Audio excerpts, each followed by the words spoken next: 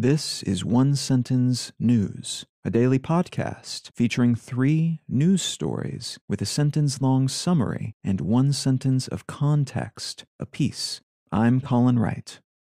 This is a sponsored message. I've been using Anchor as my podcast host for a while now, and it's been a pleasure to use. Anchor offers benefits that most other hosts do not. It's free to use, but it also has a collection of tools that allow you to create a podcast completely within the Anchor website or smartphone app. They distribute your show to Apple Podcasts, Spotify, and all the other distribution channels without any additional effort on your part, and you can make money from your podcast without any minimum audience size. So you can use it as a more traditional podcast host like I do, but it's also got everything you need to start a podcast from scratch. If you're keen to give it a shot, download the free Anchor app or go to anchor.fm to get started.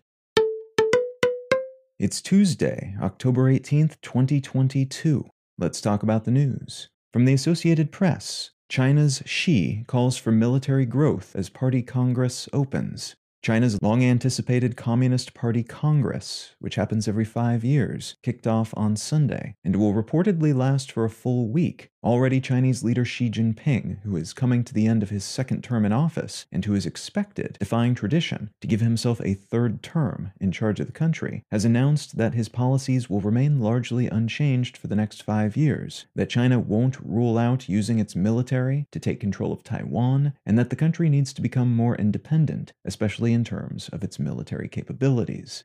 There will likely be more newsworthy happenings at this event before it finishes up next Sunday, but already, Xi doubling down on his controversial COVID-0 approach to dealing with the pandemic and his commitment to a purification of sorts of the Chinese government and culture has some analysts wondering what it will mean for the country's already slumping economy and what that might mean in turn for the global economy, of which China is a vital component. From the New York Times, new UK finance minister drops almost all of tax cut plan.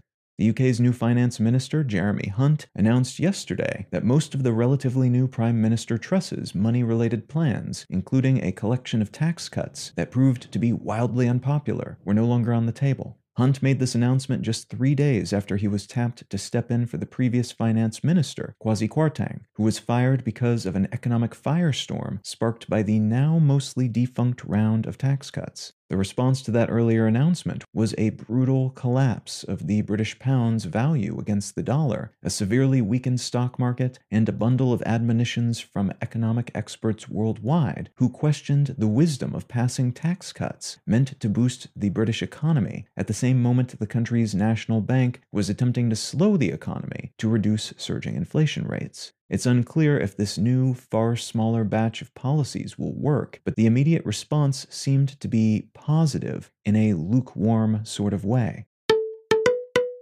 And from The Verge, over-the-counter hearing aids are officially available. Purveyors of pharmaceuticals and electronics like Walgreens and Walmart can now legally sell some types of hearing aid over the counter in the United States, following an FDA rule change that came into effect yesterday.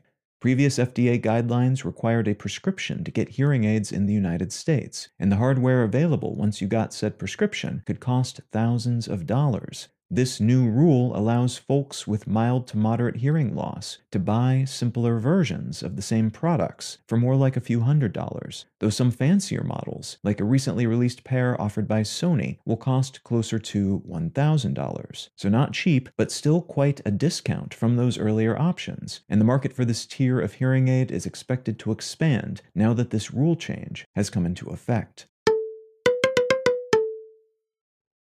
If you're finding some value in One Sentence News, consider leaving a quick review wherever you get your podcasts and/or sharing the show with a friend. You can find out more about this show or subscribe to the email version at onesentencenews.com, and you can support this and other related projects like the Let's Know Things and Brain Lenses podcasts at understandery.com.